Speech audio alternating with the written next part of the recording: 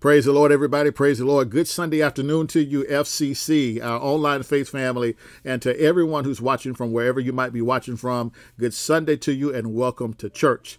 Amen. I hope you've had a great day. We're certainly having a good day. I'm aware of all that is happening around us. There's so much going on in the news, so much calamity, so many reports of death. This virus on the rise again. But listen, I've got good news today. I've got good news. Isaiah 46 declares that God established the end from the beginning. That means that nothing that's happening on this earth has caught God by surprise. That everything that is happening on this earth is happening within the context of what God has allowed and what God has spoken. This means that the church of the living God should be able to tap into the Spirit of God and have a right now word for God's people today. And that's what I believe we have. Today, we're going to talk about, for just a few minutes, what is Jacob's trouble? And does it belong to us? What is Jacob's trouble? And we got a subtopic today. The subtopic is the restoration of all things. I believe the revelation from the word today is going to be a tremendous blessing to you and help us get through these times that we're living in. Amen. So I want to ask you to grab your Bible and a notepad, prepare to follow along with us, write these scriptures down so that you can study them out through the remainder of the week. And let's talk about for just a few minutes, what is Jacob's trouble and the restoration of all things. If you'll grab your materials, we'll be back in just a few moments.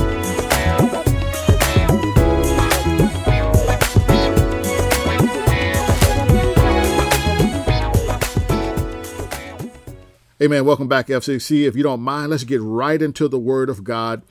Today, I tell you, there's so much going on. If there was ever a time that we need to hear from God, that time is now. The New Testament church, I believe the New Testament church, has been called to be led by the Spirit of God. That's Romans 8:14. Has been called to be led by God's Spirit and to remain relevant, to have spiritual relevance in the midst of what's happening today. Today is not the time to be talking about Mary had a little lamb. We need to hear, what is God saying to the church in this hour? We talked about in the opening of the broadcast that nothing on earth is happening outside of God's word, that the word that God has declared from the very beginning. The word says that God declared the end from the beginning. Let's take a look at that together. Let's turn to Isaiah chapter 46, verses 9 and 10. Isaiah 46, verse 9 and 10, using the New King James, the scripture reads, "Remember the former things of old, for I am God, and there is no other.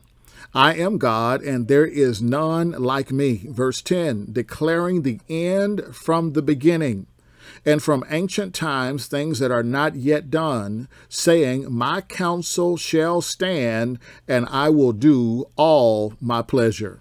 Amen, FCC. I love the word of God because whatever we need, whatever answer we need, it's in the word. Isaiah 46, God declares, I am God. There is no other God. I don't have any competition, and my counsel is going to stand. I've declared the end from the beginning, and nobody's going to interrupt that. So I want to assure the church today, I want to encourage you that God, as far as his people are concerned, God has us in the palm of his hands. There's nothing happening on this earth outside of God's authority, outside of his word. In 2 Timothy chapter 3, God told us long time ago, he said, in the last days, perilous times are going to come. God told us this in advance.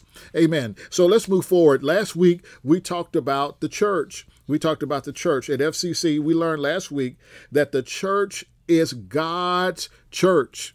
The church is a living organism. It is the ecclesia, which simply means the called out ones, the assembly, and that whatever God's going to do on the earth will be done through the body of Christ. It'll be done through the body of his son.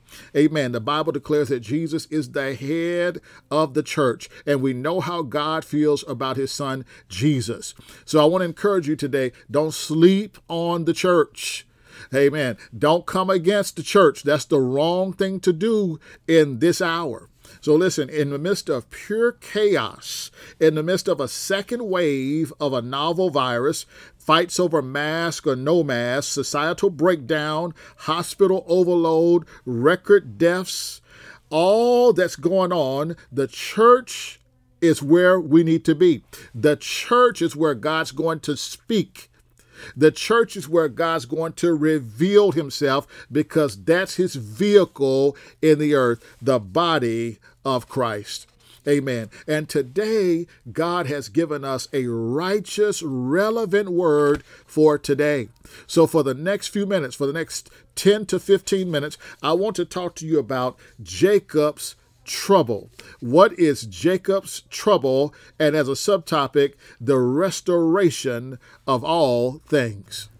Amen. FCC, God used regular, ordinary men to speak his word, to record his word. He spoke by his spirit through ordinary men. Jeremiah was one such man. He was a prophet of God, and God literally says to Jeremiah, I want you to write this down. So let's look at what God said through the prophet Jeremiah about a future day. If you would turn with me to Jeremiah chapter 30, we're going to read verse 1 through 11 together. FCC, we're reading Jeremiah chapter 30, verses 1 through 11, using a New King James Version. The word, verse 1, the word that came to Jeremiah from the Lord, saying, Thus speaks the Lord God of Israel, saying, Write in a book for yourself all the words that I have spoken to you. For behold, the days are coming, says the Lord, that I will bring back from captivity my people Israel and Judah, says the Lord, and I will cause them to return to the land that I gave their fathers, and they shall possess it. Verse 4, Now these are the words that the Lord spoke concerning Israel and Judah. For thus says the Lord, We have heard a voice of trembling, of fear, and not peace. Ask now and see whether a man is ever in labor with a child. So why do I see every man with his hands on his loins like a woman in labor, and all faces turned pale? Verse 7, Alas, for that day is great, so that none is like it. And it is the time of Jacob's trouble, but he shall be saved out of it. For it shall come to pass in that day, says the Lord of hosts, that I will break his yoke from your neck, and will burst your bonds. Foreigners shall no more enslave them, but they shall serve the Lord their God, and David their king, whom I will raise up for them. Verse 10, Therefore do not fear, O my servant Jacob, says the Lord, nor be dismayed, O Israel. For behold, I will save you from afar, and your seed from the land of their captivity. Jacob shall return, have rest, and be quiet, and no one shall make him afraid. Verse 11, For I am with you, says the Lord, to save you. Though I make a full end of all nations where I have scattered you, yet I will not make a complete end of you. But I will correct you in justice, and will not let you go altogether unpunished. Praise the Lord, FCC. We see this prophetic word from the prophet Jeremiah in Jeremiah chapter 30. In verse number 3, he says, For behold, the days are coming, says the Lord, that I will bring back from captivity my people, Israel and Judah. Remember, Israel was split up into two kingdoms, the northern and the southern kingdom. God says, I'm going to bring back my people, Israel, from captivity. Then Jeremiah goes on in verse number 7, he says, Because there's a day coming, a time of Jacob's trouble is coming. He says, I'm going to save Jacob, but Jacob is going to go through some trouble. He's going to go through some trouble. Now, today's message is titled, What is Jacob's Trouble? What is that we just located here at Jeremiah chapter 30, verse 7, and does it belong to us? To better answer that question, we need to understand a little bit more about who Jacob is. We know the patriarch, the chain of command. We have Abraham, Isaac, and then Jacob. The father Abraham, the promised son Isaac, and then Jacob, his son. So let's study a little further about Jacob. To do that, let's go back to Genesis chapter 32, and we're going to read verses 9 and 10, and we're going to find out how Jacob got his name and why his name was changed. Genesis chapter 32. FCC, we're reading Genesis 32, verses 9 and 10, using a New King James Version. Verse 9 reads, Then Jacob said, O God of my father Abraham and God of my father Isaac, the Lord who said to me, Return to your country and to your family, and I will deal well with you. I am not worthy of the least of all the mercies and all of the truth which you have shown your servant. For I crossed over this Jordan with my staff, and now I have become two companies. Amen, FCC. So we see here Jacob identifies himself here in Genesis chapter 32, verses 9 and 10. Jacob says, O God of my father Abraham and God of my father Isaac. So Jacob identifies himself as the third in line, Abraham, Isaac, and Jacob. God says, return to your country, return to your people, and I'll deal well with you. But Jacob is lamenting. He says, I've allowed the kingdom to be split into two kingdoms. So Jacob is lamenting. For the sake of time, we're going to skip down to verse 24, Genesis 32 and verse 24. FCC, we're reading verses 24 through 28 of Genesis 32. Verse 24 reads, Then Jacob was left alone, and a man wrestled with him until the breaking of day. Now when he saw that he did not prevail against him, he touched the socket of his hip, and the socket of Jacob's hip was out of joint as he wrestled with him. Verse 26, and he said, Let me go, for the day breaks. But Jacob said, I will not let you go unless you bless me. So he, the type of Christ, the angel, said to him, Jacob, what is your name? And he said, Jacob. Verse 28, the angel said to Jacob, Your name shall no longer be called Jacob, but Israel. For you have struggled with God and with men and have prevailed. Praise the Lord, FCC. Listen, let's stay with this train of thought, because there's so much revelation here. As we know, Old Testament scripture is full of types and shadows of Yeshua, of Jesus Christ himself. So when we see the angel wrestling with Jacob, the capital He, that's a referring to the Christophany, the type and shadow of Jesus Christ himself. And there's so many different hidden truths in the scripture, but I want to stay focused on Jacob for the sake of today's message. We see here that God changed Jacob's name in Genesis chapter 32 and verses 27 and 28. He says, I'm going to change your name, for you have wrestled with God. You have wrestled with God and with men, and you have prevailed. So God gives a definite reason, a clear reason why he changed his name. His name was changed from Jacob to Israel. Now, listen, stay with me, FCC. Jacob, the name Jacob actually means supplanter or trickster or defrauder. Yeah, that's a whole story about that with Jacob and Esau. It means heel catcher. That's a message for another day. But Jacob had a name that every time it was called, it meant trickster. It meant someone who was trying to get over, somebody who was trying to be slick. Listen, there's a huge revelation here. So why would Jeremiah the prophet, 700 or so years later, why would he prophesy and use the name Jacob when Jacob's name has been changed to Israel, when he's no longer identified by the trickster name? Here's the revelation. Here's a revelation. God is saying through the prophet Jeremiah that any believer, got to remember, Jeremiah's prophesying to believers, to Israel, that any believer that wants to be a trickster, Any believer that wants to continue to try and be a part of the world and God's kingdom at the same time. Any believer that wants to be slick. Any believer who says they're saved, but they're beholding to systems of racism, of oppression, systems of extortion, systems of violent oppression, greed, abuse. Any believer who calls themselves a Christian and you're agreeing with evil, you are going to go through Jacob's trouble. That's who Jeremiah is prophesying to in this future day. Those believers who claim to be saved, but you're partnering with evil. Listen, God is God. Love is love. The Bible says to love your neighbor as yourself. You can't claim to be a Christian and hate your neighbor.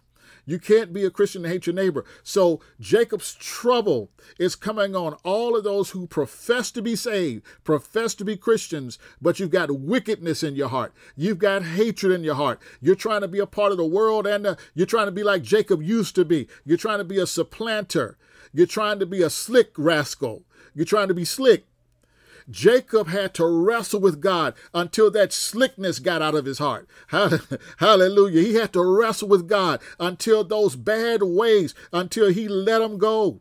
Listen, there's somebody listening to this message. You need to tarry. Where I come from in the old church, they tarried with God. Some of you need to tarry with God. You need to do whatever you've got to do. Jacob said, I'm not letting you go until you bless me. Amen. If it means coming to church 5 days a week, whatever you got to do to get your breakthrough, it would be a good idea to do that in these times that we're living in. Amen. We're going to confirm what we just read with New Testament scripture. If you would, let's turn to James chapter 5. FCC, we're in James chapter 5. We're going to read verses 1 through 6 using the New Living Translation. Verse 1 reads, "Look here, you rich people. Weep and groan with anguish because of all the terrible troubles." There it is. That's Jacob's trouble ahead of you. Your wealth is rotting away, and your fine clothes are moth-eaten rags. Your gold and silver are corroded. The very wealth you were counting on will eat away at your flesh like fire. This corroded treasure you have hoarded will testify against you on the day of judgment. Verse 4, "For listen, hear the cries of the field workers whom you have cheated of their pay. The cries of those who harvest your fields have reached the ears of the Lord of heaven's armies. You have spent your years on earth in luxury, satisfying your every desire. You have fattened yourselves for the day of slaughter. You have condemned and killed innocent people who do not resist you."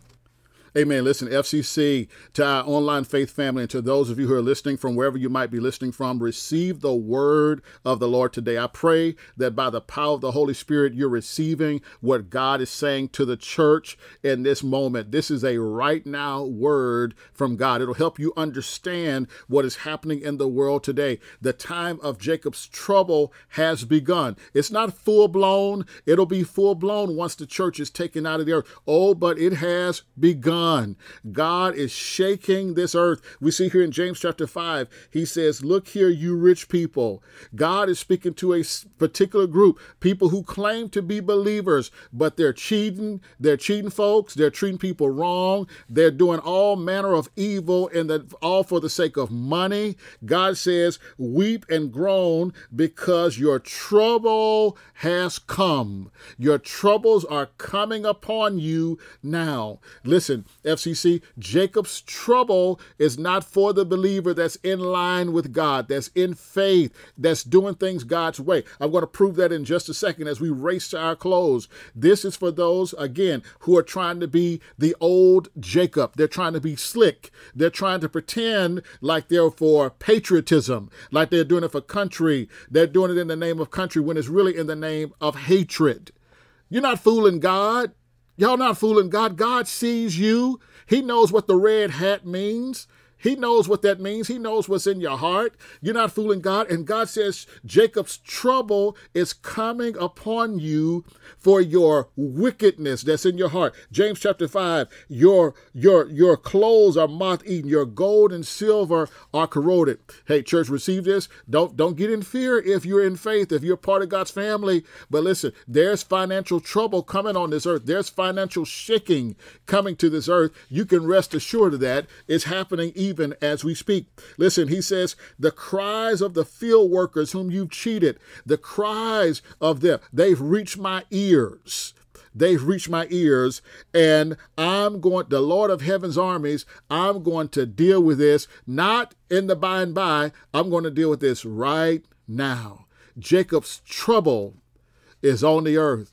Amen. Let me show you that if you're doing things the right way, if you're not trying to be slick, if you're not trying to be a trickster, that Jacob's trouble is not for you. Let's turn to 1 John chapter 4. 1 John chapter 5. 1 John chapter 5, verses 4 and 5. FCC, 1 John chapter 5, verse 4 and 5. We're going to use a New Living Translation. Verse 4 reads, "For every child of God defeats this evil world, and we achieve this victory through our faith. And who can win this battle against the world? Only those who believe that Jesus is the Son of God." Amen, FCC. I got about 4.5 minutes. I'm getting excited as we are closing out today. 1 John 5:4. Is God double talking? No, he's not double talking. In 1 John chapter 5, God says, for every child of God defeats this evil world. What was this about Jacob's trouble? God is talking to two different groups. Jacob's trouble belongs to the tricksters. It belongs to the slick ones, the ones who, again, are trying to think they're fooling God. No, nobody's fooling God. We're not getting by. God is writing it all down. God has got record of it. God sees. We just read in James where God says, the cries of the laborers whom you've kept back the wages have come up to my ears. Listen, you think you got away, but God was keeping up with the pay records. God was writing it down. Yeah, for those who belong to God, every child of God defeats this evil world. And who is he that overcomes this world but he that believes that Jesus is the Son of God? Listen, FC, I feel the Holy Ghost because we're living in a time. Listen, the coronavirus is real. People are dying for real. There's something that's been released in the air. There's a death decree that has been spoken over the earth. And if you don't know how to get in faith, you can get attacked. You can succumb to this. Listen, when we take, how do you believe that Jesus is the Son of God? Well, Jesus told us every time we get together, he says, I want you to do this and do this often. Do it in remembrance of me. Listen, when we take communion, that's believing that Jesus is the Son of God. Healing is released in our bodies. Yes, healing that destroys the virus.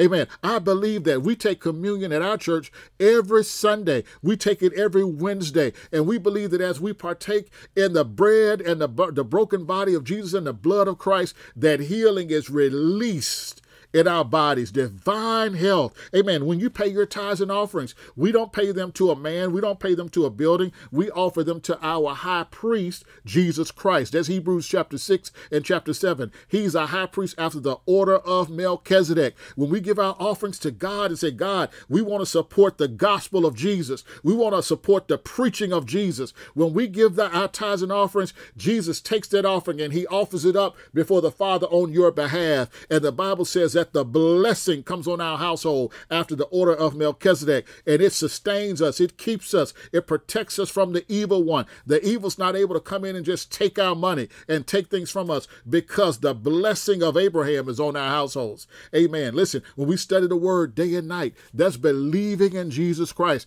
We find good success. That's Joshua 1:8. If you'll study the word, meditate on the word, mutter the word day and night, you're going to have good success. If we believe Jesus, we overcome this world, and that's even the virus.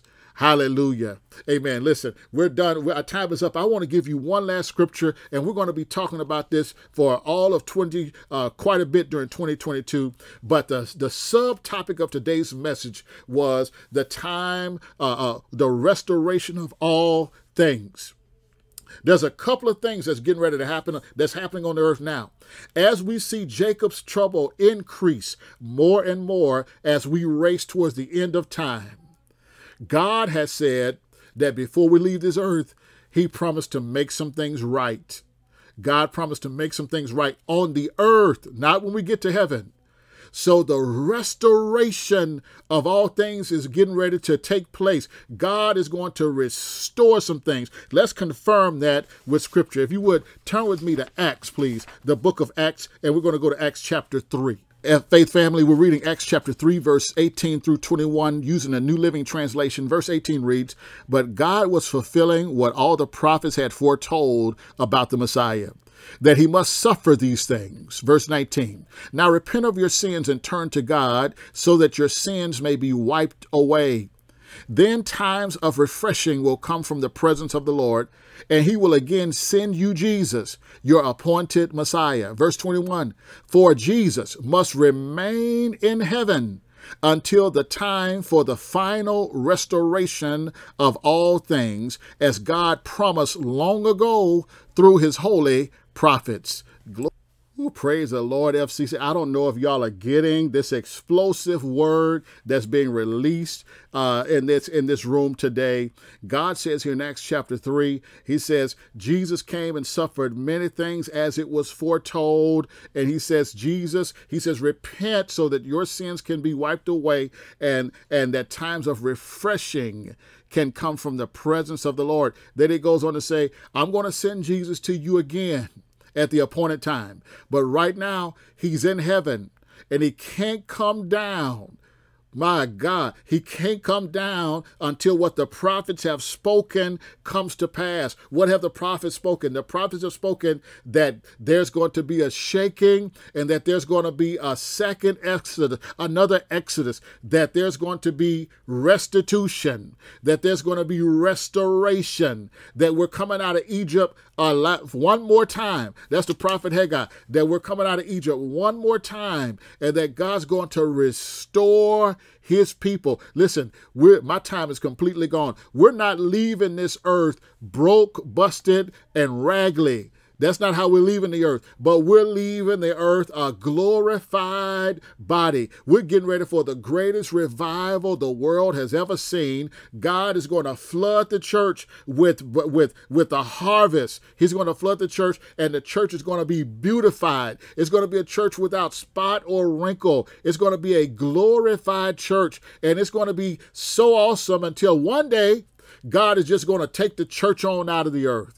Hallelujah. Amen. Listen, the word restoration in the Greek is the word apokatastasis.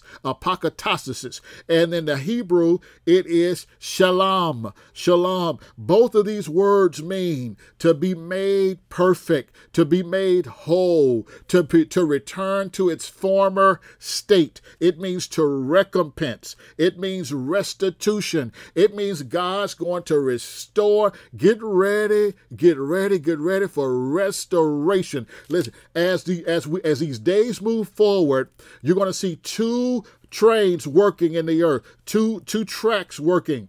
You're going to see Jacob's trouble increase for the wicked ones, the slick ones. And for those who are really a part of the body of Christ, restoration has arrived. Amen. Listen, I've preached out. I'm out of time. I could preach for another hour. My cup is full today. I pray you receive this word. Listen, we're praying for our brothers and sisters in Haiti. I am praying as a minister of God. Listen, I'm praying that God would send somebody to that region, to that area, that will break up that atmosphere, that demonic oppression that's over Haiti, and begin to lift up the banner of Jesus Christ over Haiti. We're praying that God would send the prophets, send the evangelists, send the missionaries to Haiti, and that God would begin to minister to his people in Haiti like never before. Thank you for listening today. We love you. We do these messages in love for whoever might run across them online and to our church. Amen. So thank you for listening. As we go, I never do this. If this message is being a blessing to you, if you're receiving from FCC, you're welcome welcome to sow a seed online to FCC and receive the blessing that's on our church. We love you, and we'll see you all next time.